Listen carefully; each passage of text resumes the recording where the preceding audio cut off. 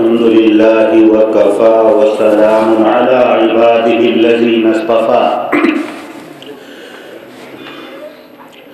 أما بعد فأعوذ بالله من الشيطان الرجيم بسم الله الرحمن الرحيم وأن هذا صراطي مستقيما فاتبعوه ولا تتبعوا السبل فتفرق بكم عن سبيله ذلكم وصاكم به لعلكم تتقون وقال الله تعالى فإن آمنوا بمثل ما آمنتم به فقد اهتدوا فإن تولوا فإنما هم في شقاق فسيكفيكهم الله وهو السميع العليم وقال النبي صلى الله عليه وسلم لا يؤمن أحدكم حتى يكون هواه تبعا لما جئت به صدق الله العظيم وصدق رسوله النبي الكريم سبحان ربك رب العزة عما يصفون وسلام على المرسلين والحمد لله رب العالمين اللهم صل على سيدنا ومولانا محمد وعلى آل سيدنا ومولانا محمد وبارك وسلم اللهم صل على سيدنا ومولانا محمد وعلى آل سيدنا ومولانا محمد وبارك وسلم اللهم صل على سيدنا ومولانا محمد وعلى آل سيدنا ومولانا محمد وبارك وسلم کتاب فطرت کے سر ورق پہ جو نام احمد رقم نہ ہوتا کتاب فطرت کے سر ورق پہ جو نام احمد رقم نہ ہوتا تو نقش ہستی ابھر نہ سکتا وجود لوح و قلم نہ ہوتا نہ روئے حق سے نقاب اٹھتا نہ ظلمتوں سے حجاب اٹھتا نہ روئے حق سے نقاب اٹھتا نہ ظلمتوں سے حجاب اٹھتا فروغ بخش نگاہ عرفاں اگر چراغ حرم نہ ہوتا محترم حضرات حاضرین اجلاس اللہ جل جلالہ وعم نوالہ کا بے پناہ احسان ہے اور اس کا فضل عظیم ہے کہ اس نے ہمیں مذہب اسلام عطا فرمایا ایسی پاک صاف شریعت عطا فرمائی جس کی راتیں دن کی طرح چمکتی ہوئی ہیں اور آپ نے اس دنیا سے رخصت ہوتے ہوئے بلا واسطہ اپنے صحابہ کرام سے اور بالواسطہ قیامت تک آنے والے تمام انسانوں سے یہ فرمایا کہ میں تمہیں ایک روشن چمکتی ہوئی شریعت پر چھوڑ کر جا رہا ہوں کہ جس کی راتیں بھی اتنی چمکدار اور روشن ہیں جیسے اس کے دل روشن اور چمکدار ہیں آپ نے اس شریعت کے اندر ہمیں تمام چیزوں کی تعلیمات اور ہدایات ارشاد فرمائی ہماری تجارت ہماری عبادت ہماری معیشت اور ہماری معاشرت غرض یہ کہ زندگی کا کوئی شعبہ اور زندگی کا کوئی گوشہ آپ نے ایسا نہیں چھوڑا جس میں آپ نے ہماری رہبری اور ہدایت نہ فرمائی ہو اللہ کے فضل و کرم سے ہمارے اس دین اسلام کے دسترخوان پر اللہ نے اپنے حبیب کی برکت سے تمام نعمتیں فراہم کر دی ہیں ہمیں دوسروں کے سامنے ہاتھ پھیلانے کے لیے بھکاری بنا کر نہیں چھوڑا ہے تمام دولتیں تمام نعمتیں اور تمام ہدایات اور تمام رہبریاں اللہ کے رسول صلی اللہ علیہ وسلم نے فرما دی یہ مذہب اسلام ہمارے لیے مینار نور ہے جو قدم قدم پر زندگی گزارنے کے طریقے کی ہمیں تعلیم دیتا ہے۔ اور قرآن کریم کے اندر اللہ نے ارشاد فرمایا وَأَنَّ هَذَا صِرَاطِي مُسْتَقِيمًا، کہ بے شک یہ میرا سیدھا راستہ ہے، فَاتَّبِعُوهُ، اسی کی اتباع اور پیروی کرو، اسی کے مطابق زندگی گزارو، اسی کی تعلیمات کو اپنی زندگی کے اندر لاؤ، مذہب اسلام کے قالب اور سانچے میں اور اس کی تعلیمات کے سانچے میں اپنی زندگی کو ڈھالو، فَاتَّبِعُوهُ، اسی کی اتباع کرو، پیروی کرو، وَلَا تَتَّبِعُوا السُّبُلَ فَتَفَرَّقَ بِكُمْ عَنْ سَبِيلِهِ، اس صراط مستقیم اور مذہب اسلام کو چھوڑ کر پگڈنڈیوں پر مت چلو، دوسروں کے طریقوں کو، دوسروں کی تہذیب و تمدن اور دوسروں کی بود و باش اور وضع قطع اختیار نہ کرو۔ اگر تم نے صراط مستقیم کو چھوڑ کر گمراہ کرنے والے راستے اختیار کیے، صراط مستقیم کو چھوڑ کر تم پگڈنڈیوں پر چل پڑے تو گمراہ ہو جاؤ گے۔ ذالکم وصاکم بہ لعلکم تتقون، اللہ کی طرف سے یہ تاکیدی حکم ہے، اللہ تمہیں حکم دیتا ہے، اس کی تاکید فرماتا ہے کہ اسی کی پیروی کرو، اسی کی اتباع کرو، تمہاری زندگیوں کے اندر تقویٰ آ جائے گا، متقی اور پرہیزگار بن جاؤ گے۔ اس آیت کریمہ میں جس صراط مستقیم کا تذکرہ کیا گیا، اللہ تبارک و تعالی نے اپنے حبیب سرور دو جہاں صلی اللہ علیہ وسلم کو وہ راستہ عنایت فرمایا،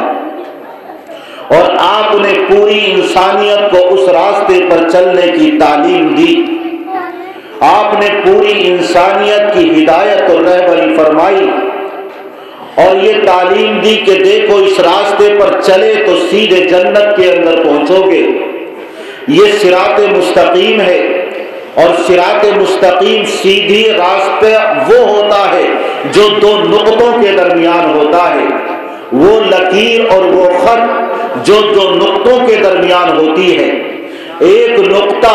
اس دنیا کے اندر ہے اور اس صراط مستقیم کا دوسرا سرا اور دوسرا نقطہ جنت کے اندر پہنچتا ہے۔ اگر آپ نے اس صراط مستقیم کے اس نقطے کو اور اس سرے کو مضبوطی سے پکڑ لیا،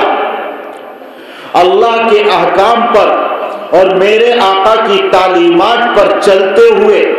صراط مستقیم پر چلتے رہے تو اس دوسرے نقطے اور دوسرے سرے پر پہنچو گے جو جنت کے اندر تمہیں لے کر جائے گا۔ یہی صراط مستقیم ہے۔ حضور اکرم صلی اللہ علیہ وسلم نے جس راستے کی تعلیم دی، صحابہ کرام نے اس کو اپنایا، صحابہ کرام اس طریقے کو اپنی زندگی کے اندر لائے، صحابہ کرام نے نصب العین اور مقصد زندگی صرف اسی راستے پر چلنے کو بنایا،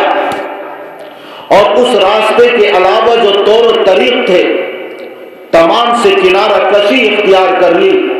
اس لیے کہ ان کا مقصد صرف اور صرف اللہ اور اس کے حبیب صلی اللہ علیہ وسلم کی رضا اور خوشنودی حاصل کرنا تھا، جس رضا اور خوشنودی کے ذریعے ان کو جنت میں پہنچنا تھا۔ صحابہ کرام کا پورا ایمان اسی پر مرکوز تھا،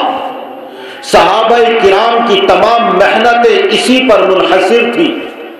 صحابہ کرام کی زندگیاں اسی کے لیے وقف تھیں کہ ہم اس راستے پر چلیں جو آقا دو جہاں صلی اللہ علیہ وسلم لے کر آئے، دنیا اور آخرت کے اندر کامیابی حاصل کریں، جس راستے پر چل کر اللہ اور اس کے رسول کی ہمیں رضا اور خوشنودی حاصل ہو، اور جس کے نتیجے میں جنت کی لازوال اور لا نافانی نعمتوں سے ہمیشہ کے لیے سرفراز کیے جائیں۔ صحابہ کرام کا یہ ایمان، صحابہ کرام کا اسی کے اوپر عمل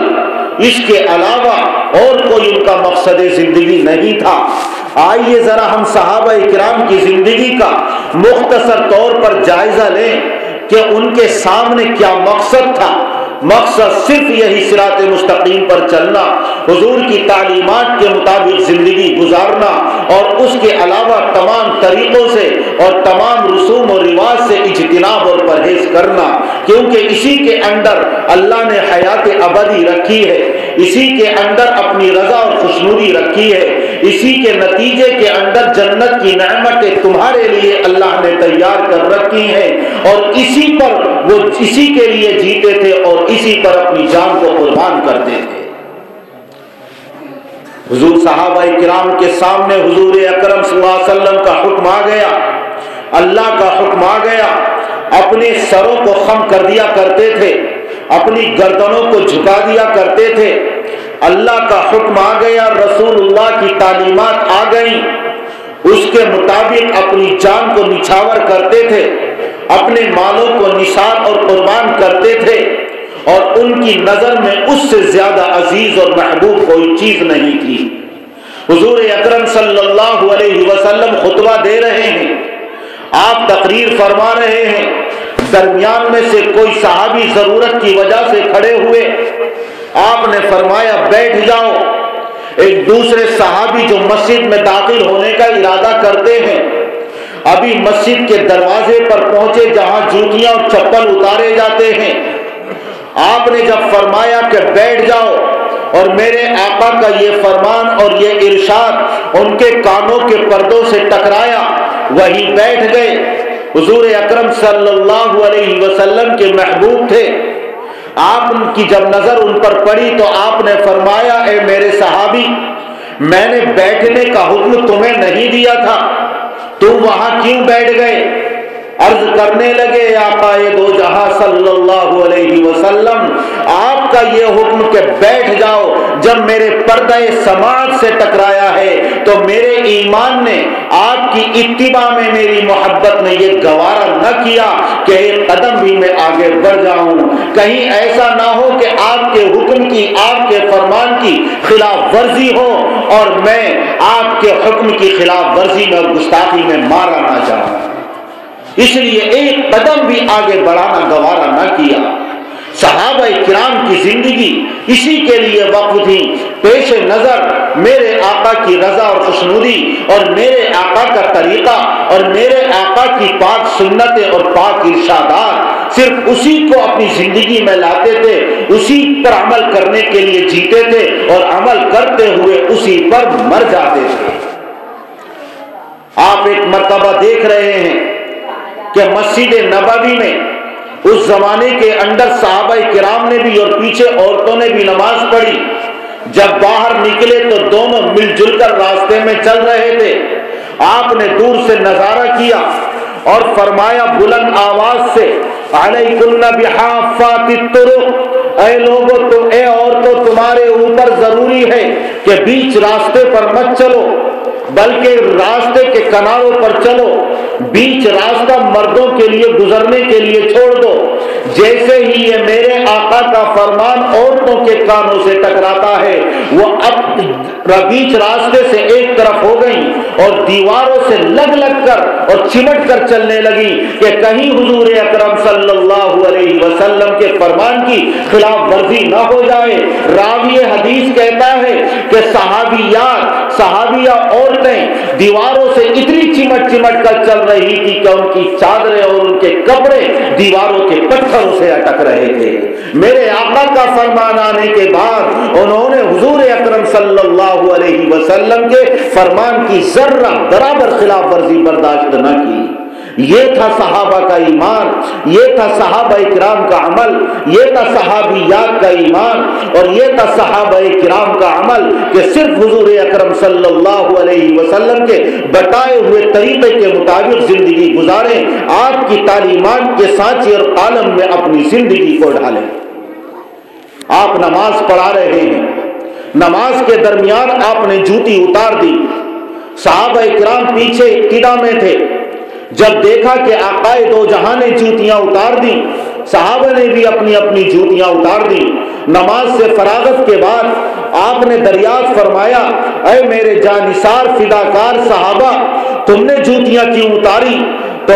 عرض کرنے لگے، اے اللہ کے حبیب صلی اللہ علیہ وسلم، یہ چونکہ ہم نے نماز میں آپ کو دیکھا جوتی اتارتے ہوئے، اس لیے ہم نے بھی جوتیاں اتار دی۔ آپ فرمانے لگے کہ مجھے تو حضرت جبرائیل علیہ السلام نے دوران نماز آ کر یہ بتایا کہ آپ کے جوتوں کے اندر، چپلوں کے اندر گندگی لگی ہوئی ہے جس سے طبیعت گھن کھاتی ہے۔ ناپاکی اور نجاست نہیں بلکہ گندگی لگی ہوئی ہے جس سے طبیعت کو گھن آتی ہے، اس لیے میں نے اپنی جوتیاں اتار دی۔ صحابہ کرام کہنے لگے، اے اللہ کے حبیب صلی اللہ علیہ وسلم، آپ کو تو جبرائیل نے بتایا لیکن ہم نے آپ کی اتباع میں اور آپ کی پیروی میں جوتیاں اتاری ہیں۔ آپ جوتی اتارے نماز کے درمیان اور ہم آپ کو یہ عمل کرتا ہوا دیکھیں، ہمارا ایمان گوارا نہیں کر سکتا کہ آپ کے طریقے کے خلاف اور آپ کے نقش قدم کے خلاف ایک قدم بھی رکھیں۔ اس لیے آپ نے جبرائیل کے کہنے کے مطابق جوتیاں اتاری ہیں لیکن ہم نے آپ کی اتباع اور پیروی میں جوتیاں اتاری۔ ایسی محبت کرنے والے اور جس درجے کی محبت ہوتی ہے اسی درجے کی اتباع اور پیروی کرتا ہے، جس درجے کی عظمت ہوتی ہے اسی درجے کی محبت ہوتی ہے اور اسی درجے کے اعتبار سے اتباع پیروی ہوتی ہے۔ صحابہ کرام اعلیٰ درجے کی عظمت کرتے تھے، صحابہ کرام اعلیٰ درجے کی آپ سے محبت اور عشق رکھتے تھے، اس لیے محبت کا پیمانہ بھی اتنا ان کا اونچا تھا کہ کوئی بھی ان کی محبت کے پیمانے پر اتر نہیں سکتا۔ اللہ تبارک و تعالی آج کے مسلمانوں کو صحابہ کرام کے پیمانے پر اتارنے کی توفیق عطا فرما دے، انہی کے نقش قدم پر چلنے کی توفیق عطا فرما دے، ہمیں بھی وہی جذبہ محبت عطا فرمائے، وہی ہمیں اطاعت کا جذبہ عطا فرما دے۔ اللہ نے جو کوٹ کوٹ کر صحابہ کرام کے دلوں کے اندر پیوست اور راسخ کر دیا تھا۔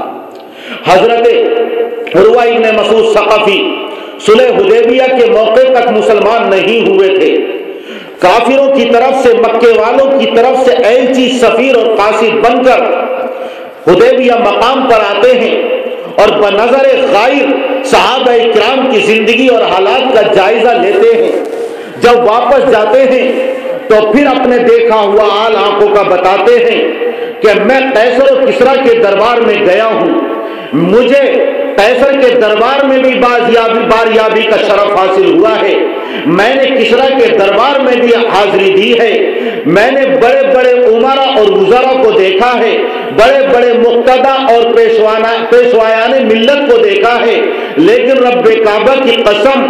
میں نے کسی کی رعایا کو بھی اتنا محبت کرنے والا نہیں پایا جتنی محبت کرنے والے صحابہ کرام حضور سے محبت کرتے ہیں۔ اگر وہ تھوکتے ہیں تو زمین پر گرنے نہیں دیتے، ناک کی ریزش بھی اگر نکلتی ہے تو آگے بڑھ کر دوڑ کر لپٹ کر اپنے ہاتھوں پر لے لیتے ہیں۔ آپ وضو کرتے ہیں تو اس وضو کے پانی کے قطرے کو بھی زمین پر نہیں گرنے دیتے، جھپٹ پڑتے ہیں اور اپنے بدن پر بطور تبرک اس کو لگاتے ہیں۔ اگر کسی کو وہ پانی نصیب نہیں ہوتا تو اپنے ساتھی کے ہاتھ پر اپنے ہاتھ کو مل کر اس کی تری حاصل کر کے باعث برکت سمجھ کر اپنے بدنوں پر مل لیتے ہیں۔ جب آقا گفتگو فرماتے ہیں تو تمام کی تمام اپنے گردنوں کو اس طرح جھکا لیا کرتے ہیں کہ اگر پرندہ بھی ان کے سروں پر بیٹھ جائے تو پرندہ بھی حرکت نہ کرے۔ اور جب حضور اکرم صلی اللہ علیہ وسلم کچھ فرماتے ہیں تو تمام کے تمام باادب اس کو سنتے ہیں،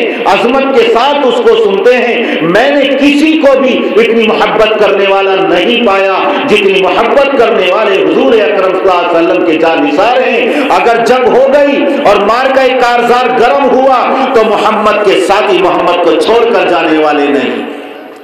یہ سب محبت کا نتیجہ تھا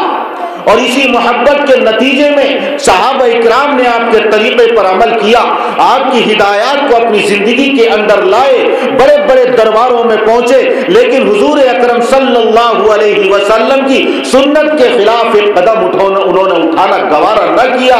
بڑے بڑے امراء اور وزراء ہیں، کسریٰ کے دربار میں ایک صحابی کھانا کھا رہے ہیں، لقمہ گر جاتا ہے، اٹھانے کی کوشش کرتے ہیں، دوسرے کونی مارتے ہیں، گویا کہ یہ کہنا چاہتے فرماتے ہیں یہ عمرہ کا دربار ہے، بڑے بڑے وزراء ہیں، یہ تہذیب اور تمدن کو مثال میں یہاں کی پیش کیا جاتا ہے، گرے ہوئے دسترخوان پر ٹکڑوں کو اور لقمے کو اٹھا کر کھانا یہ تہذیب اور یہاں کے تمدن کے خلاف ہے، تم اس کو اٹھا کر کیوں کھا رہے ہو؟ حضور اکرم صلی اللہ علیہ وسلم کی تعلیمات تھی جو لقمہ کھانے کے قابل ہے ادب و احترام سے اسے اٹھا کر کھا لو، کھانے کے قابل نہیں ہے تو اس کو اٹھا کر راستے کے ایک جانب رکھ دو تاکہ دوسری اللہ کی مخلوق کی وہ غذا بن جائے، اللہ کے دیے ہوئے رزق کی بے حرمتی نہ ہو۔ کہ جب انہوں نے کہا کہ کیوں اٹھا کر کھانا چاہتے ہو، فوراً وہی بمانگے تو ہم کہا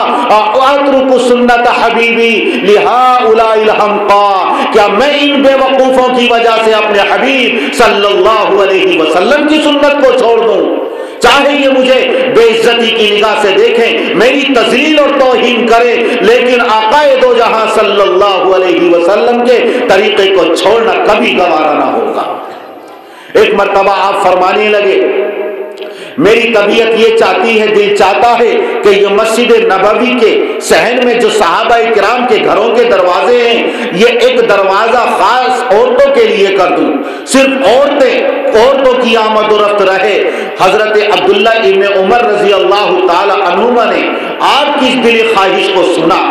لیکن اس دروازے کو عورتوں کے لیے آپ خاص نہ کر پائے۔ حضرت عبداللہ ابن عمر رضی اللہ تعالی عنہما کے غلام کہتے ہیں کہ پوری زندگی گزر گئی، اگرچہ اجازت تھی لیکن آپ نے ایک مرتبہ دلی خواہش کا اظہار کیا تھا کہ مسجد نبوی کا یہ دروازہ عورتوں کے لیے خاص کر دوں، پوری زندگی گزر گئی، میں نے عبداللہ ابن عمر کو کبھی اس دروازے سے گزرتے ہوئے نہیں دیکھا ہے۔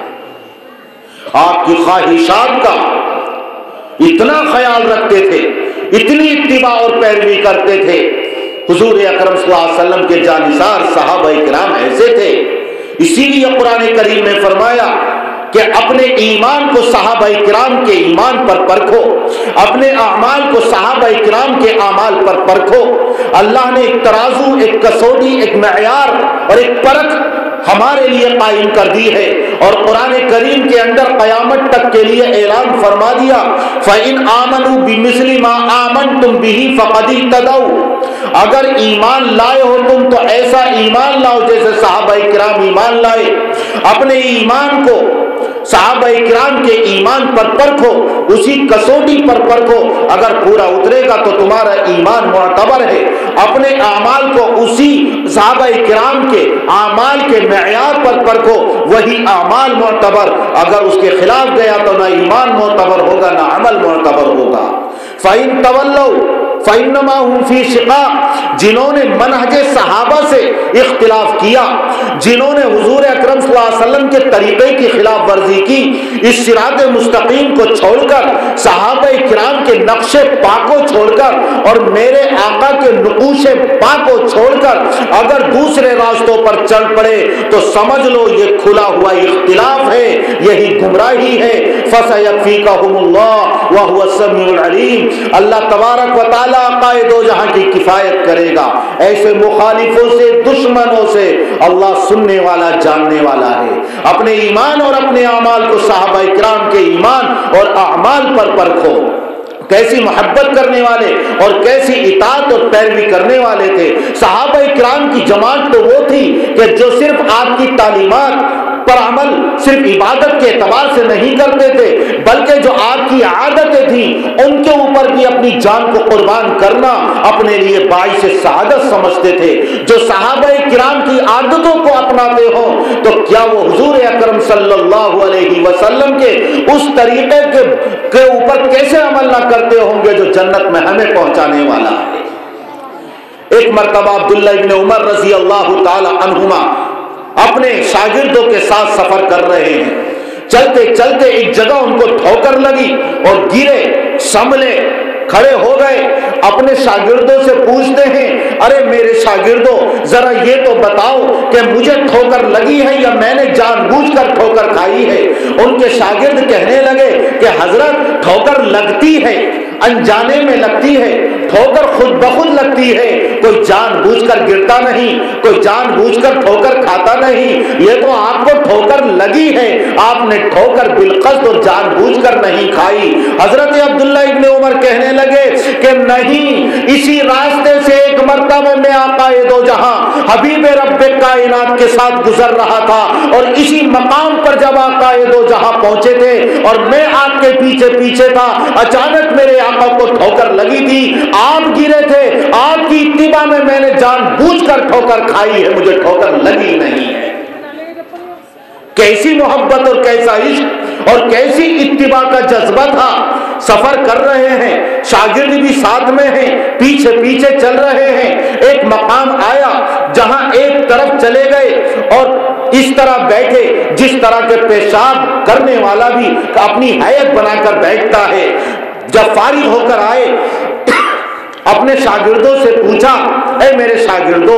اے میرے صحابہ، ذرا یہ تو بتاؤ کہ مجھے پیشاب آیا تھا اور میں پیشاب کرنے کے لیے بیٹھا تھا، یا مجھے پیشاب نہیں آ رہا تھا اور میں پیشاب کرنے والے کی حیت بنا کر بیٹھا تھا؟ شاگرد کہنے لگے حضرت، جب کسی کو قضائے حاجت کا بولو براز پیشاب پیخانے کا تقاضا ہوتا ہے جبھی اس طرح بیٹھتا ہے، آپ کو پیشاب کا تقاضا تھا، اس لیے ہم تو یہی سمجھے کہ پیشاب کرنے کے لیے آپ ایک جانب تشریف لے گئے اور فارغ ہو کر تشریف لے آئے۔ کہنے لگے نہیں، بلکہ میں اپنے حبیب صلی اللہ علیہ وسلم کے ساتھ اس راستے سے گزر رہا تھا اور اسی مقام پر جب پہنچا تھا تو میں نے دیکھا کہ میرے آقا کو پیشاب فرمانے کا تقاضا ہوا، تو آپ اسی مقام پر پیشاب کرنے والے پیشاب کے لیے تشریف فرما ہوئے۔ مجھے پیشاب کا تقاضا ہرگز نہیں تھا، میرے آقا نے اسی جگہ پیشاب کیا تھا، صرف آپ کی اتباع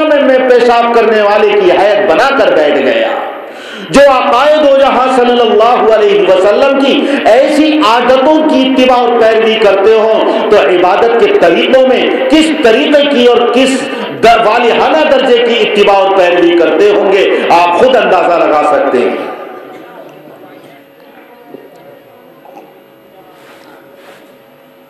اور اگر کبھی عذر کی بنا پر خلاف سنت ایک قدم بھی اٹھ گیا، فوراً معذرت پیش کر دی ہے۔ حضرت عبداللہ ابن عمر رضی اللہ تعالی عنہما ہی نماز پڑھ رہے ہیں، قاعدہ اخیرہ میں جب بیٹھے تو جو مسنون طریقہ ہے اس مسنون طریقے کے خلاف بیٹھے۔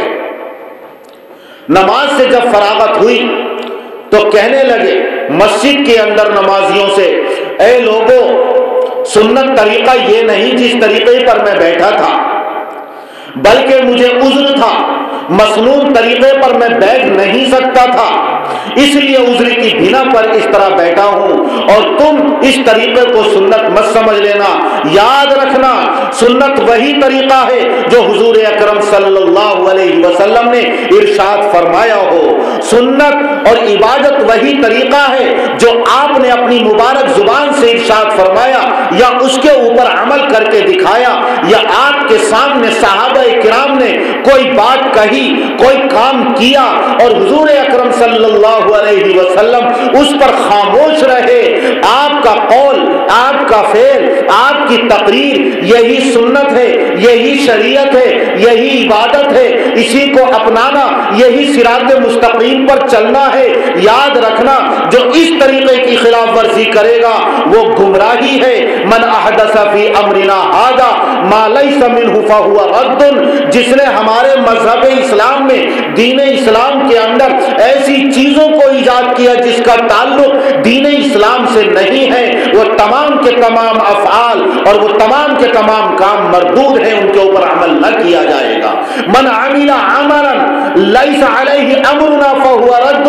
جس نے کسی ایسے طریقے کو اپنایا جو طریقہ آقائے دو جہاں کا نہیں، جو طریقہ صحابہ کرام کا نہیں، وہ طریقہ مردود ہے، اس طریقے کے اوپر عمل ہرگز نہیں کیا جائے گا، بلکہ اس طریقے کے خلاف اگر کوئی چلا تو حضور اکرم صلی اللہ علیہ وسلم نے فرما دیا کہ وہ طریقہ جو میرے طریقے کے خلاف ہے وہ سیدھا جہنم کے اندر لے کر جاتا ہے۔ وَأَنَّ هَذَا صِرَاطِي مُسْتَقِيمًا فَاتَّبِعُوهُ، یہی صراط مستقیم ہے، اسی کو اپنانا، اسی پر چلنا، اسی کی اتباع کرنا، اس طریقے کو چھوڑ کر پگڈنڈیوں پر مت چل پڑنا ورنہ گمراہ ہو جاؤ گے۔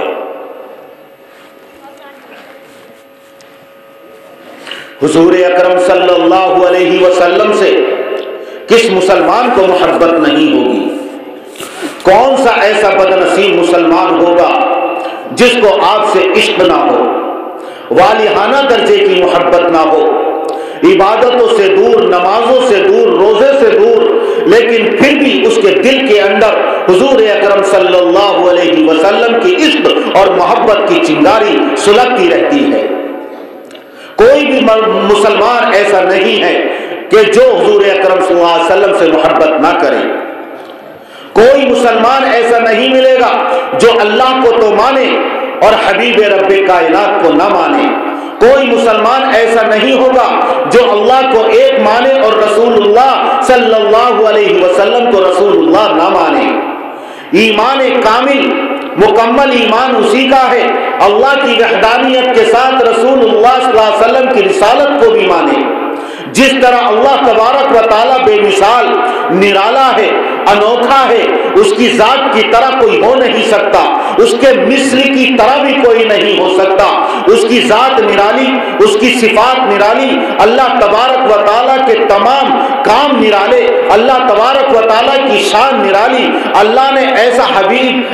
ہمیں عطا فرمایا، ایسا رسول عطا فرمایا جو ہر اعتبار سے نرالا ہے، جو ہر اعتبار سے انوکھا ہے، اللہ اعتبار سے یکتا ہے۔ اس حضور اکرم صلی اللہ علیہ وسلم جیسا رسول اور نبی حضرت آدم علیہ السلام سے لے کر حضرت عیسیٰ تک کوئی بھی نہیں آیا جو شان اور جو اللہ نے امتیازی مقام اور جو عظمت اور جو بلند و بالا مقام اپنے حبیب کو عطا فرمایا انبیاء کرام علیہ السلام نے کسی کو نہیں عطا فرمایا۔ اس سے اللہ نے بھی محبت کی ہے اور اسی محبت کا نتیجہ ہے کہ اللہ نے اپنے حبیب کا قرآن پاک کے اندر تذکرہ فرمایا، آپ کے اعضاء کا تذکرہ فرمایا۔ اللہ نے اپنے حبیب کے چہرے کی قسم کھائی تو والضحیٰ فرمایا، اپنے حبیب کی زلفوں کی قسم کھائی تو واللیل فرمایا، آپ کی رحمت کو جب ارشاد فرمایا تو وما ارسلناک الا رحمتا للعالمین فرمایا۔ اللہ نے جب آپ کی ہمہ گیر اور ہمہ جہت بعثت کا ارشاد فرمایا تو وما ارسلناک الا کافتا للناس فرمایا۔ اللہ نے اپنے حبیب کی جب حیثیت کو بیان فرمایا تو بشیر فرمایا، نذیر فرمایا، سراجا منیرا فرمایا۔ اللہ نے جب اپنے حبیب صلی اللہ علیہ وسلم کی رسالت کو بیان فرمایا تو لقد جاءکم من اللہ رسول فرمایا۔ ایسا اللہ تبارک و تعالی نے تذکرہ فرمایا۔ یہ اللہ کی محبت ہی تو ہے کہ اللہ نے اپنے حبیب کے اعضاء مبارکہ کا تذکرہ قرآن کریم کے اندر فرمایا، چہرے کا ذکر فرمایا، مبارک ہاتھوں کا ذکر فرمایا، گردن کا ذکر فرمایا، آنکھوں کا ذکر فرمایا، چہرے انور کا ذکر فرمایا، مبارک سینے کا ذکر فرمایا، سینے کے اندر اس نورانی دل کا تذکرہ فرمایا، مبارک قدم کا، مبارک کمر کا تذکرہ فرمایا۔ اللہ نے جب چہرے کا تذکرہ فرمایا تو ارشاد فرمایا قد نرى تقلب وجهك في السماء۔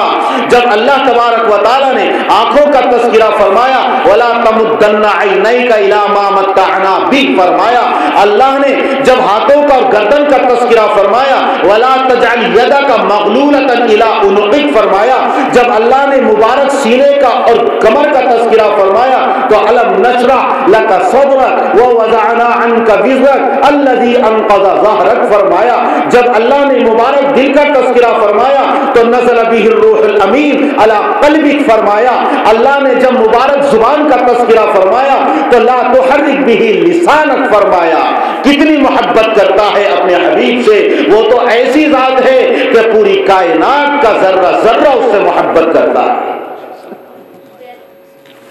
جن چیزوں کے اندر اللہ نے حیات اور زندگی نہیں رکھی لیکن شعور رکھا ہے، چاہے جمادات ہوں، نباتات ہوں، اشجار ہوں، پہاڑ اور جبال ہوں، سمندری کی موجیں ہوں، یہ چاند اور یہ سورج، یہ زمین اور یہ آسمان، یہ فضائیں، فضاؤں میں اڑتے ہوئے چرند اور پرندے،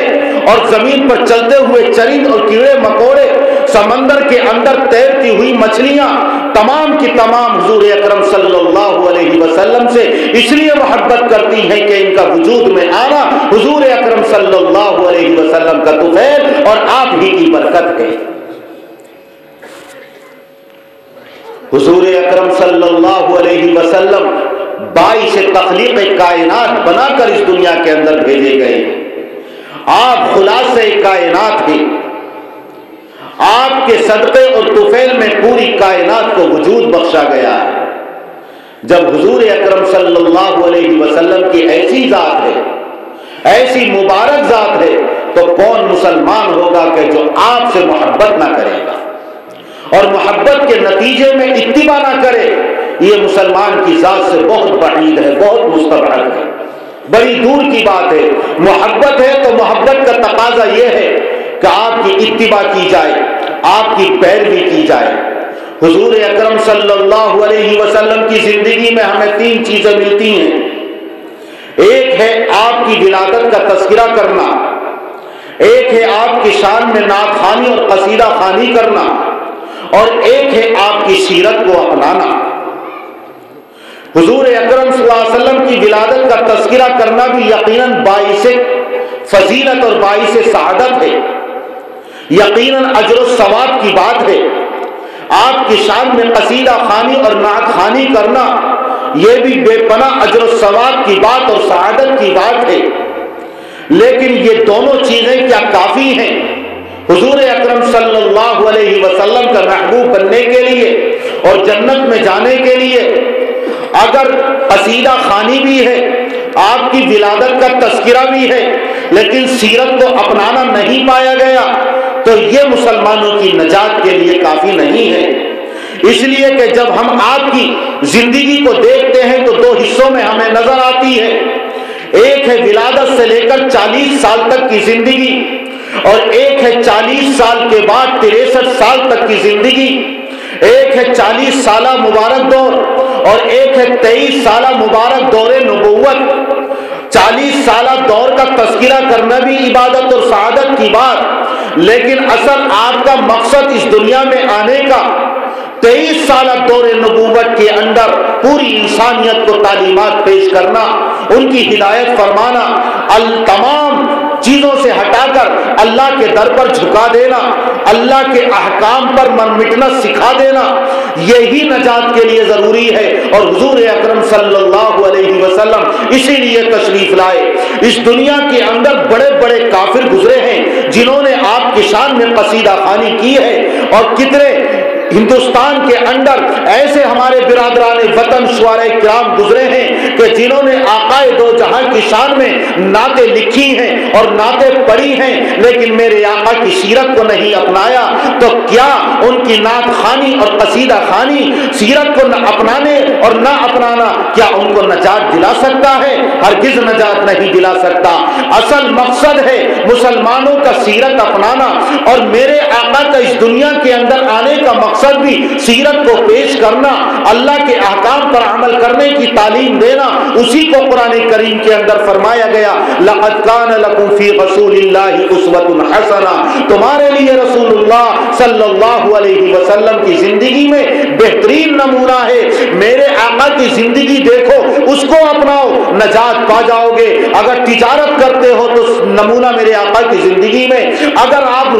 کاروبار کرتے ہیں، نوکری کرتے ہیں تو زندگی نمونہ میرے آقا کی زندگی میں، اگر آپ چرواہے ہیں تو میرے آقا کی زندگی میں نمونہ ملے گا، اگر آپ کسی کے شوہر ہیں تو نمونہ میرے آقا کی زندگی میں، اگر آپ باپ ہیں تو نمونہ میرے آقا کی زندگی میں، شوہر ہیں تو نمونہ میرے آقا کی زندگی میں، حکمران وقت ہیں تو نمونہ میرے آقا کی زندگی میں، اگر تاجر ہو تو ملک شام کے تاجر کی زندگی کو دیکھو، اگر شوہر ہو تو حضرت عائشہ کے مبارک شوہر کی زندگی کو دیکھو، اگر تم باپ ہو تو حضرت فاطمہ کے باپ کی زندگی کو دیکھو، اگر تم غلام ہو تو پھر حضور اکرم صلی اللہ علیہ وسلم کی شیاب ابی طالب کے اندر قید کی زندگی کو دیکھو، اگر آپ چرواہے ہیں تو حضور اکرم صلی اللہ علیہ وسلم کی زندگی کو دیکھو، حضور اکرم صلی اللہ علیہ وسلم کی زندگی میں ہر مسلمان کے لیے اور مسلمانوں میں سے ہر طبقے کے لیے ہدایت اور رہبری اور رہنمائی ملے گی، اور اس طریقے کو اپنایا تو انشاءاللہ نجات پا جاؤ گے۔ حضرت بلال رضی اللہ تعالی عنہ کو دیکھو، ایک طرف تو آپ کے زمانے کے وہ بھی تھے کہ جو ایمان نہ لائے لیکن قصیدہ خوانی کی، وہ تھے جنہوں نے آپ کی شان میں بڑے بڑے قصیدے پڑھے، بڑی بڑی تعریفات کی، جنہوں نے آپ کے چہرے کو چاند اور سورج کے چہرے کی طرح بتایا، جنہوں نے آپ کے دین کو سب سے بہترین دین بتایا، لیکن جب میرے آقا نے ان کے سامنے پیش کیا کلمے کو تو کہا کہ بھتیجے میں تیری قصیدہ خوانی کر سکتا ہوں، تیرا کلمہ نہیں پڑھ سکتا، میں تیری ہر بات کو مان سکتا ہوں لیکن کلمہ نہیں پڑھ سکتا، میں تیری شان میں نعتیں پڑھ سکتا ہوں، قصیدے پڑھ سکتا ہوں لیکن میں تیرے کلمے کو نہیں مان سکتا۔ یہ ان کی قصیدہ خوانی ان کو نجات نہ دلا سکی۔ لیکن دوسری طرف دیکھو حضرت بلال حبشی رضی اللہ تعالی عنہ کو، جن کے ہونٹ موٹے موٹے ہیں اور جو رنگ کے کالے ہیں، عربی زبان بھی نہیں ہے، غلامی کی زندگی بسر کر رہے ہیں، کوئی گھر نہیں ہے، کوئی در نہیں ہے، انہوں نے بڑی بڑی نعتیں بھی نہیں پڑھی، قصیدہ خوانی بھی میرے آقا کی شان میں نہیں کی، لیکن میرے آقا کی زندگی کو اپنایا انہوں نے۔ اللہ تبارک و تعالی نے اتنا اونچا مقام عطا فرمایا، اتنا اونچا مقام عطا فرمایا، وہ چلتے تھے اس دنیا کے اندر لیکن ان کے قدموں کی آہٹ جنت کے اندر سنائی دیتی تھی۔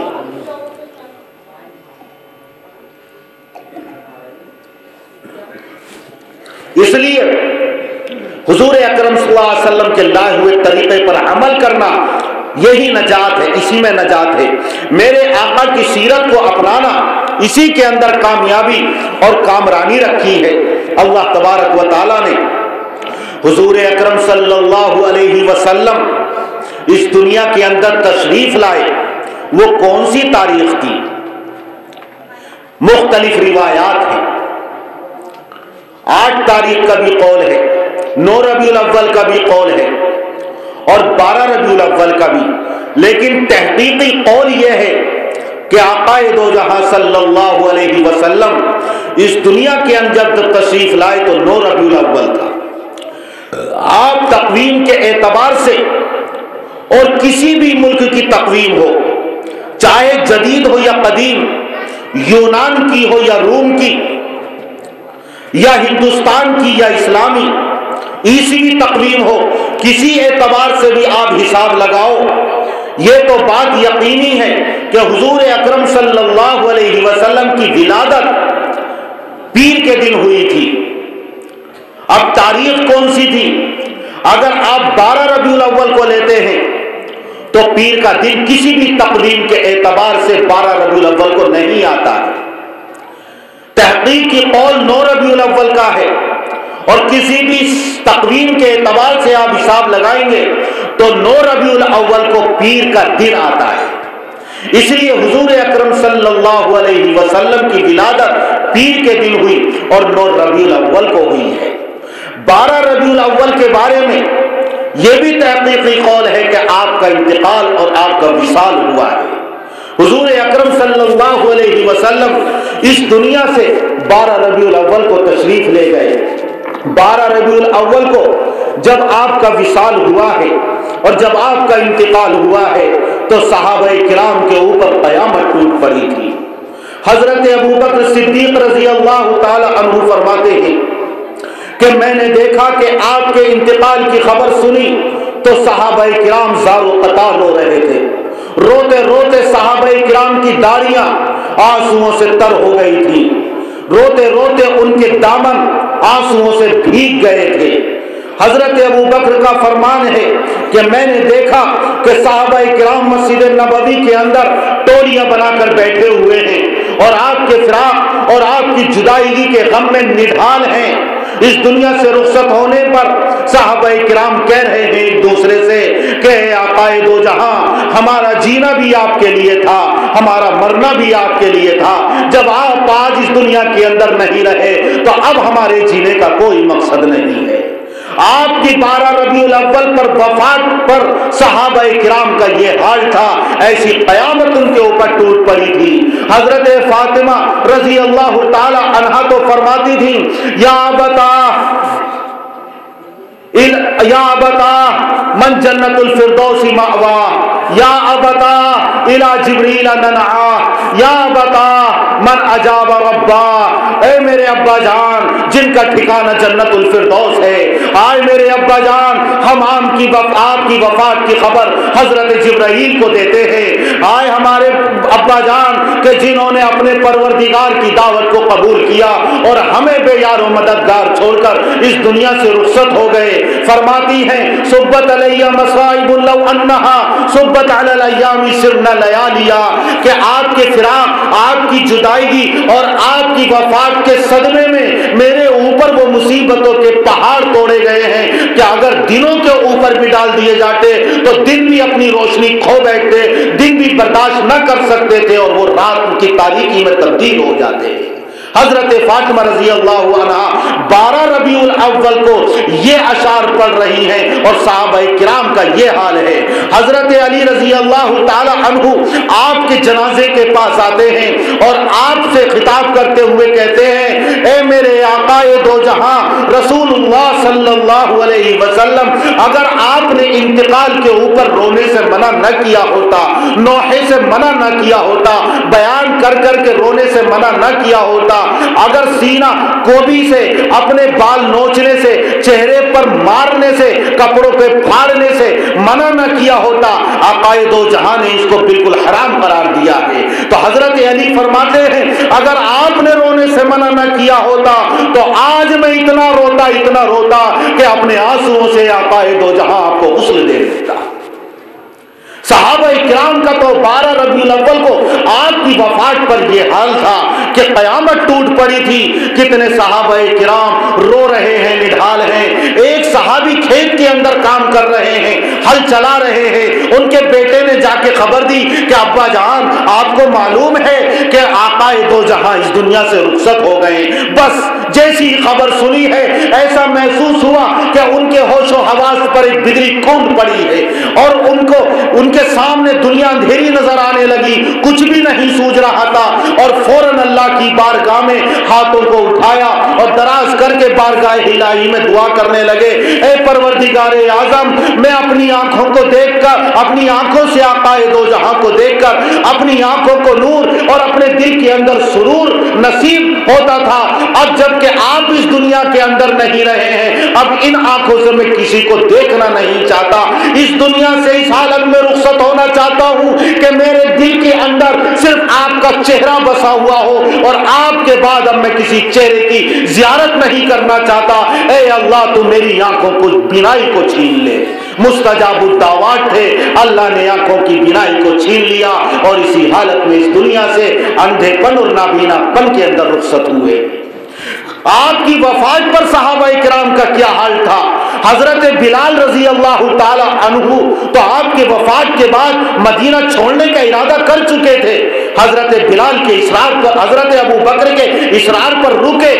اس لیے رکے کہ انہوں نے خرید کر آزاد کیا تھا، لیکن جب حضرت ابو بکر بھی اس دنیا سے رخصت ہو گئے، حضرت عمر نے روکنا چاہا لیکن نہیں رکے،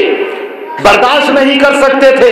ایک طرف روضے اقدس کو دیکھتے تھے اور پھر حضور اکرم صلی اللہ علیہ وسلم کے مبارک دور کو یاد کرتے تھے، صبر و تحمل نہ ہوتا تھا، مدینے کو چھوڑ دیا، ملک شام میں جا کر سکونت اختیار کی۔ 22 سال کے بعد حضرت بلال کے خواب میں آقائے دو جہاں صلی اللہ علیہ وسلم آئے اور کہا کہ بلال کیا تمہیں ہماری یاد نہیں ستاتی؟ فوراً بیدار ہوئے، گھبرا کر رخت سفر باندھا اور مدینہ منورہ حاضر ہوئے۔ لوگوں نے اصرار کیا، خواہش آپ کے سامنے ظاہر کی کہ اے بلال زمانہ دراز گزر گیا، عرصہ بیت گیا اس اذان کو سنے ہوئے جو آپ مبارک دور نبوت کے اندر دیتے تھے،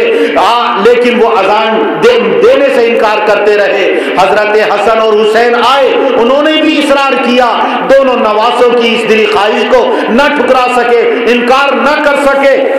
اذان دینے کے لیے آمادہ ہو گئے۔ اور جب اذان دینے لگے اور اشہد ان محمد رسول اللہ پر پہنچے ہیں تو بے ہوش ہو کر گر پڑے۔ اذان کی آواز جب مدینہ منورہ کے در و دیوار سے ٹکرائی ہے تو صحابہ اور صحابیات، مرد اور عورت اور بچوں کو میرے آقا کا مبارک دور وہ یاد آ گیا۔ تمام کے تمام زار و قطار رو رہے ہیں، ایک آہ و فغاں ہے، ایک چیخ و پکار ہے، اور تمام کے تمام مدینہ روضہ اقدس کا رخ کر رہے ہیں۔ حضرت بلال جب میرے آقا کے مبارک نام پر پہنچے ہیں اذان میں تو بے ہوش ہو کر گر پڑے۔ لوگوں نے منہ میں پانی ڈالا، پانی کے چھینٹے دیے، ہوش آیا تو پوچھنے لگے کہ اے بلال کیا ہوا، بے ہوش ہو کر کیوں گر پڑے؟ کہنے لگے کہ جب میرے آقا حیات تھے تو میں جب اذان دیا کرتا تھا تو اذان کے درمیان اپنے آقا کے مبارک چہرے کی زیارت کیا کرتا تھا، دل کو سکون نصیب ہوتا تھا، لیکن جب میں اذان دینے لگا اور میرے آقا کا جب نام آیا میں نے ادھر ادھر نظریں دوڑائی، میرے آقا مجھے مبارک میرے آقا نظر نہ آئے، میں برداشت نہ کر سکا اور بے ہوش ہو کر گر پڑا۔ یہ تھا آپ کی وفات پر عالم، اور آپ کی وفات کو یاد کر کے صحابہ کا یہ عالم۔ وہ وفات کا دن 12 ربیع الاول کا تھا، جس دن صحابہ کرام رو رہے تھے اور یہود اور نصارہ ہنس رہے تھے۔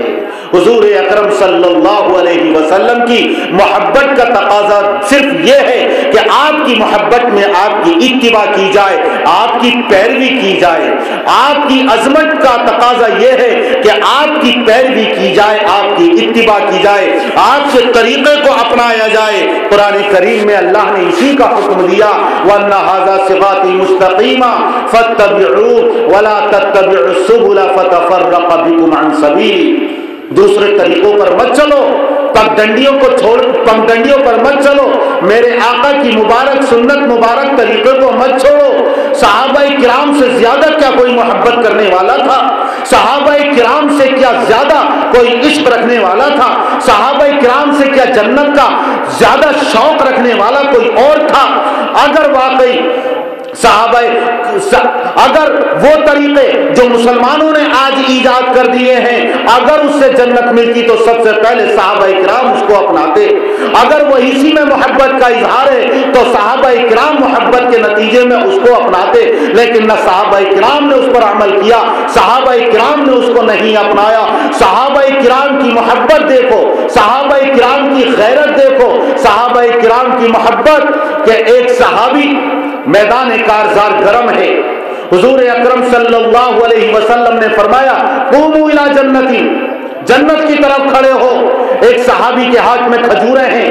ایک کھائی، دو کھائی، تین کھائی، سوچنے لگے ارے یہ باقی 4 کھجوریں رہ گئی ہیں، اگر ان کو کھانے لگا تو جنت میں جانے میں دیر ہو جائے گی۔ ان کو پھینکا اور میدان کارزار میں اللہ کے رسول کی محبت میں اپنی جان کا نذرانہ پیش کر دیا۔ کیسی محبت کرنے والے، جب ایسی محبت کرنے والے تھے اسی لیے تو آپ کے طریقے پر جان دیتے تھے اور آپ کے طریقوں کو اپناتے تھے۔ ایک جب جنگ بدر کا موقع آیا، ایک لنگڑے صحابی ہیں، لنگڑاتے ہوئے دربار رسالت میں حاضر ہوتے ہیں اور عرض کرتے ہیں اللہ کے رسول میرے بچے مجھے میدان جہاد میں جانے سے روکتے ہیں، لیکن میں اس میدان کے اندر جانا چاہتا ہوں اور اسی لنگڑی ٹانگ سے جنت کے اندر داخلہ چاہتا ہوں، لیکن ان کو معذور قرار دے دیا گیا۔ بچوں نے بھی ان کو اصرار کے ساتھ روک دیا، لیکن جب جنگ احد کا معرکہ گرم ہوا ہے تو پھر یہ لنگڑاتے ہوئے گئے اور عرض کرنے لگے اے اللہ کے رسول پہلے بھی میرے بچوں نے روک دیا، مجھ کو معذور قرار دیا، اب بھی میرے بچے کہتے ہیں آپ تو معذور ہیں، آپ کے اوپر معرکے میں جانا فرض اور ضروری نہیں ہے، لیکن لیکن خدا کی قسم میں اسی لنگڑی ٹانگ سے جنت کے اندر داخل ہونا چاہتا ہوں۔ حضور اکرم صلی اللہ علیہ وسلم نے جب جنت کا شوق دیکھا اور جنت کے طلبگار ایسے ہوتے ہیں اور ان کی محبت کو دیکھا تو آپ نے اجازت دے دی، میدان کارزار کے اندر پہنچے، لنگڑی چاند سے میرے آقا کے لیے اپنی جان کو قربان کر دیا۔ جب شہید ہو گئے تو آقا دو جہاں نے فرمایا کہ اس لنگڑے صحابی نے سچ کہا تھا کہ میں لنگڑی ٹانگ سے جنت کے اندر داخل ہونا چاہتا ہوں، اور اللہ نے ان کی بات کو پورا کر دکھایا۔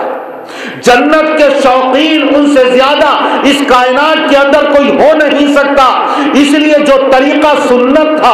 جس طریقے پر نجات ملتی ہے اور جو میرے آقا طریقہ لے کر آئے اسی کو انہوں نے اپنایا، اس طریقے کے علاوہ کوئی طریقہ انہوں نے نہیں اپنایا۔ ان سے زیادہ محبت کرنے والا اور ان سے زیادہ کوئی دینی حمیت اور غیرت رکھنے والا اس دنیا کے اندر کوئی پیدا نہ ہوا، اور قیامت تک ایسے انسان مقدس پیدا نہیں ہو سکتے۔ ایسی مقدس جماعت کو آسمان کی نظر نے، چشم فلک نے آج تک نہیں دیکھا جیسی مقدس جماعت صحابہ کرام کی تھی۔ غیر و حمیت کا اندازہ لگا سکتے ہو معصوم بچوں کے اندر، عنفوان شباب کے زمانے میں نوجوانوں کے اندر کیسی حمیت اور غیرت تھی کہ میدان بدر میں جب مارکہ بدر گرم ہونا چاہتا ہے تو اس وقت دو بچے ہیں، 14-15 سال کی عمر ہے، وہ بھی جاتے ہیں۔ عبد الرحمن ابن عوف صحابی رسول آپ کے ہمزلف بھی ہیں، عشرہ مبشرہ میں سے بھی ہیں، متمول اور مالدار صحابہ کرام میں ان کا شمار ہوتا ہے۔ ایک طرف یہ نوجوان 14-15 سال کا، ایک طرف یہ نوجوان 14-15 سال کا۔ اب یہ سوچتے ہیں اگر کافروں نے حملہ کر دیا اپنے آپ کو بچاؤں گا یا ان کو بچاؤں گا، کیونکہ جنگ کے موقع پر آدمی آزمودہ کار کو، تجربے کار کو دیکھتا ہے۔ یہ نا تجربے کار، یہ کچی اور کمسن عمر کے بچے کیسے یہ اپنے آپ کو بچا سکیں گے، کیسے لڑ سکیں گے؟ لیکن ابھی یہ سوچ ہی رہے تھے کہ ایک صحابی نے ان کے دامن کو جھٹکا دیا، کوہنی سے ٹھوکا دیا اور کہا چچا جان آپ جانتے ہیں ابو جہل کون ہے؟ مجھے بڑی حیرت ہوئی۔ دوسرے نے بھی میرے دامن کو جھٹکا دیا اور کونی ماری، اور وہ بھی یہی سوال کرتا ہے چچا جان ذرا بتاؤ ان میں ابو جہل کون سا ہے؟ فرماتے ہیں میں کہنے لگا اے نوجوان بچوں، کمسن بچوں، تمہیں ابو جہل سے کیا مطلب؟ بات سننے کی ہے۔ ایسی محبت اور اطاعت کا جذبہ اپنے دلوں کے اندر پیدا کرو۔ اگر واقعی سچے عاشق رسول اور محب رسول ہو، وہ کہتے ہیں خدا کی قسم ہم گھر سے نکلے ہیں تو اپنی ماں سے یہ سبق سیکھ کر نکلے ہیں کہ ابو جہل ہم نے سنا ہے آقا دو جہاں کی شان میں گستاخیاں کرتا ہے، گالیاں دیتا ہے۔ ہم نے اپنی ماں سے گھر کے اندر یہ سبق سیکھا ہے اور یہ جذبہ لے کر نکلے ہیں کہ اس دھرتی پر اور زمین پر یا تو ہم زندہ رہیں گے یا ہمارے آقا کا گستاخ زندہ رہے گا۔ جب یہ سنا تو کافروں کی صفیں ٹوٹی۔ عبد الرحمن ابن عوف نے دونوں کو اشارہ کیا کہ دیکھو وہ گستاخ رسول ابو جہل ہے۔ جیسے ہی اشارہ کیا ہے، نیام سے نکلی ہوئی تلوار تیغ برہ، شمشیر برہنہ لے کر تیر کی طرح لپکے اور اس کے اوپر جھپٹے اور اس وقت تک اس کے اوپر وار کرتے رہے جب تک اس کو خاک و خون میں نہ تڑپا دیا،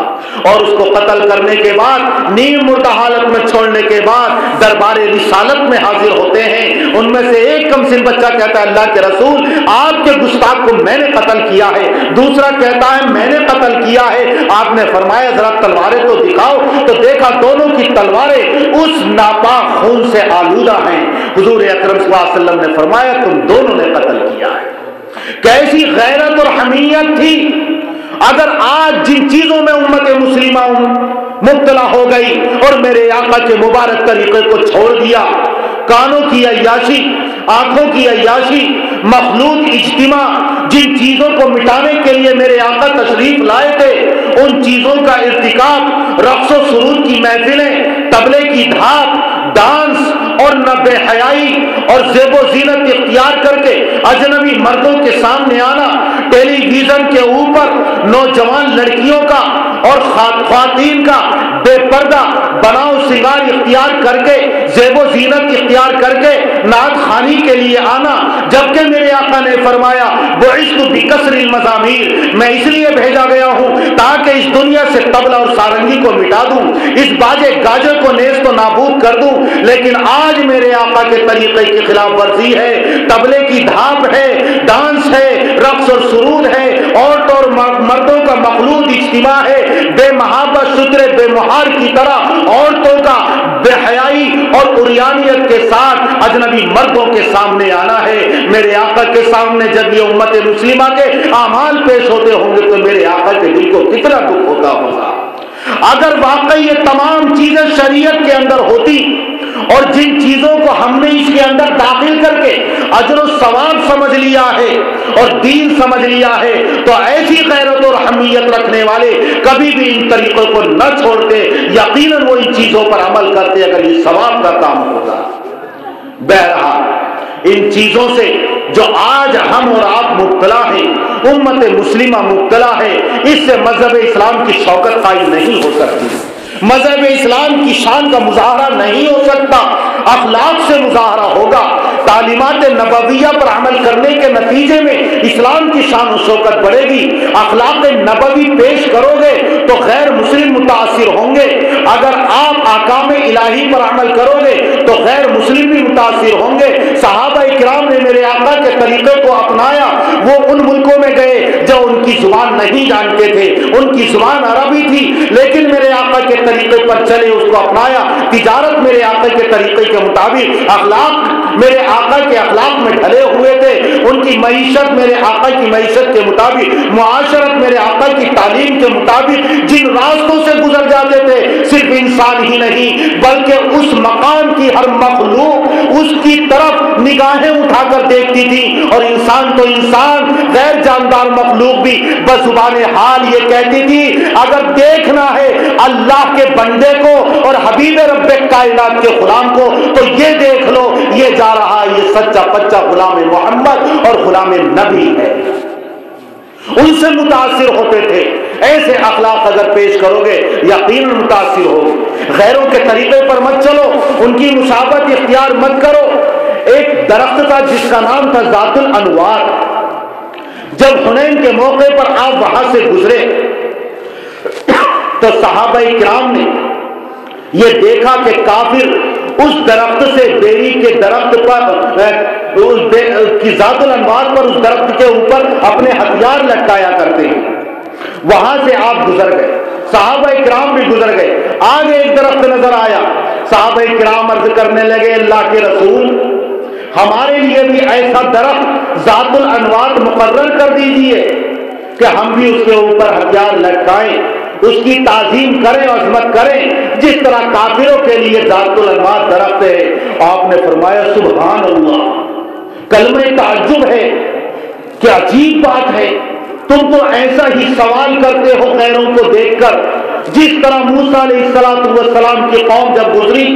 اور انہوں نے گوشالہ پرستی اور بچڑے کی عبادت میں جب مشرکوں کو دیکھا تو کہنے لگے کہ اللہ کے نبی ہمارے لیے بھی ایسا ہی معبود مقرر کر دیجئے جیسے معبود کی یہ عبادت کرتے ہیں۔ کافروں کے درخت کو دیکھ کر تم بھی یہ کہنے لگے کہ ہمارے لیے بھی ایک درخت متعین کر دیجئے جس کا ہم احترام کریں اور عظمت کریں اور اس کے اوپر اپنے ہتھیاروں کو لٹکائیں۔ حضور اکرم صلی اللہ علیہ وسلم نے شان و شوکت کا مظاہرہ کرنے کے لیے غیروں کی مشابہت کے اختیار کرنے سے قطعاً منع فرما دیا، بلکہ من تشبہ بقوم فہو منہم، جو کسی قوم کے ساتھ مشابہت اختیار کرے گا اس کا حشر انہی کے ساتھ ہوگا۔ اسلامی شان و شوکت کا مظاہرہ ہوگا اس وقت اور اسلام کا حلقہ بڑھے گا اس وقت برادران وطن متاثر ہوں گے ان اخلاق سے جو میرے آقا نے دیے ہیں، ان کو اپنائے۔ بیت المقدس فتح ہونے والا ہے، لیکن عیسائیوں نے کہا کہ ہم اس کی چابیاں تمہارے نہیں بلکہ امیر المومنین کے حوالے کریں گے، آپ ان کو بلاؤ۔ لہذا مسلمانوں نے خط لکھا، مدینہ منورہ حضرت عمر رضی اللہ تعالی عنہ تشریف لا رہے ہیں، ایک سواری ہے، سوار دو ہیں، حضرت عمر کہنے لگے اگر تم سوار ہو میں پیدل چلوں تو تم مجھ پر ظلم کرو گے، اور میں سوار ہو گیا تم پیدل چلو گے تو میں تم پر ظلم کروں گا، دونوں اگر اونٹ پر سوار ہو کر چلیں گے تو ہم دونوں اس جانور کے اوپر سواری کے اوپر ظلم کرنے والے ہوں گے۔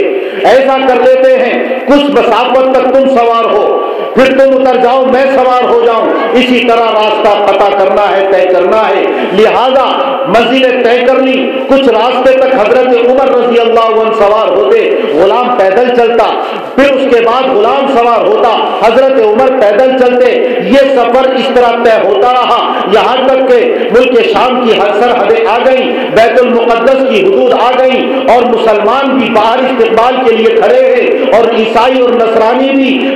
استقبال کے لیے باہر کھڑے ہیں۔ سامنے سے دو سوار آتے ہوئے، دو آدمی آتے ہوئے نظر آتے ہیں۔ عیسائی کہتے ہیں کیا تمہارا یہی امیر المؤمنین ہے؟ کہا کہ ہاں یہی امیر المؤمنین ہے۔ اتفاق کی بات جب ملک شام کے اندر داخل ہو رہے تھے تو غلام کی باری سوار ہونے کی تھی، حضرت عمر کی پیدل چلنے کی تھی۔ غلام سوار ہے اور اونٹ کی لگام اور نکیل پکڑ کر حضرت عمر آگے آگے چل رہے ہیں۔ ان عیسائیوں نے کہا کہ کیا تمہارا امیر یہی ہے جو اونٹ پر سوار ہے؟ کہا کہ نہیں، بلکہ یہ تو غلام ہے، ہمارا امیر المؤمنین وہ ہے جو اونٹ کی لگام اور نکیل پکڑ کر آگے آگے چل رہا ہے۔ عیسائیوں نے جب یہ سنا تو ان کی حیرت کی انتہا نہ رہی، چابیاں لائے اور فوراً امیر المؤمنین کے قدموں میں ڈال دی، یہ کہہ کر کہ واقعی جو اپنے غلام پر ظلم نہیں کر سکتا وہ اپنی رعایا پر کبھی ہرگز ظلم نہیں کرے گا۔ ہم ایسے کو اپنا امیر المؤمنین تسلیم کرنے کے لیے تیار ہیں۔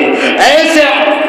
اخلاق ہونے چاہیے۔ پھر دیکھو دوسروں کو تکلیف پہنچانے سے، دوسروں کا اذیت پہنچانے سے، راستوں کے روکنے سے، غیروں کے طریقوں پر چلنے سے، میرے آقا کی تعلیمات کو پامال کرنے سے، احکام الہی کو روندنے سے اللہ کا غضب اور قہر نازل ہوگا، شوکت اسلام کا مظاہرہ نہیں ہوگا۔ فَلْيَحْذَرِ الَّذِينَ يُخَالِفُونَ عَنْ أَمْرِهِ، بچو تم اللہ اور اللہ کے رسول کے حکم کی مخالفت کرنے سے، ان تصیبہم فتنہ، کہیں ایسا نہ ہو کہ فتنے میں مبتلا ہو جاؤ، اللہ کا قہر اور غضب نازل ہو جائے، او یصیبہم عذاب علیم، یا اللہ کی طرف سے دردناک عذاب پہنچے۔ اللہ تبارک و تعالی عمل کی توفیق عطا فرمائے۔ وآخر دعوانا الحمدللہ رب العالمین۔